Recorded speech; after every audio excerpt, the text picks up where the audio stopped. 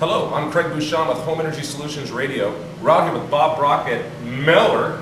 Miller's out here in beautiful Austin, all right? And what you're going to see behind this is something I want you to pan in on, because this, Bob, this is fantastic. This is like a science project you have right here, your little laboratory. That's exactly right. You know, right inside the showroom. I see you're using AgriBalance here, the AgriBalance product versus the bad insulation. Tell us real quick what the differences are.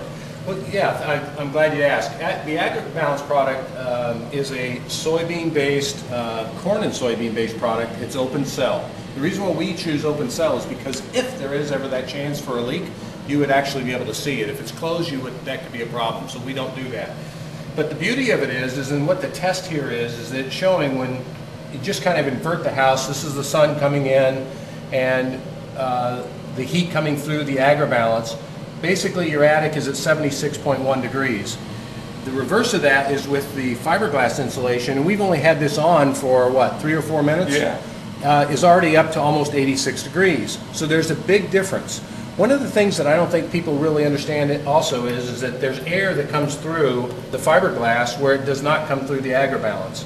And when people test R values, like Owens Corning, when they test R values, that's in a chamber that has no air movement. So the R values are higher. As soon as there's movement in the attic, which you always have with soffit vents and everything else whenever you use fiberglass, is that reduces the R value. Hence, that's why the attic becomes hotter. So as an example, here in this house, the hottest this attic has ever been this year, when we've had 65 days of over 100 degrees, is 80.8. That is it. Which you can just envision, if that's where your HVAC is up in the attic, how efficient that runs, as well as just not having a lot of hot air trying to be forced into the house. So it stays a lot cooler. Well, I'll tell you folks, that's what sophistication is. That's when a builder takes the time to understand the different sciences that are out there for people to deal with, that builders can use, product that's out there that builders can use. This, though it's an agri-based, doesn't mean you can eat it. All right, so let's make sure. Now, how many of these homes do you have here right now that are built like this using this system? About 35 or 6. 35 or 36 of those. That's fantastic, because the majority of subdivisions out there, you know how many they have? 0.